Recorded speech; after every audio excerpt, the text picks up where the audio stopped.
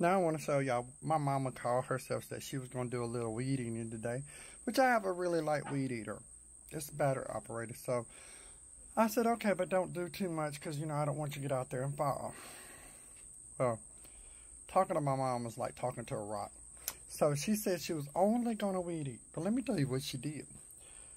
She done moved the back porch steps and left all the tools she used in the yard, but wants to fuss at me about stuff I leave sometimes because I'd be doing more than her.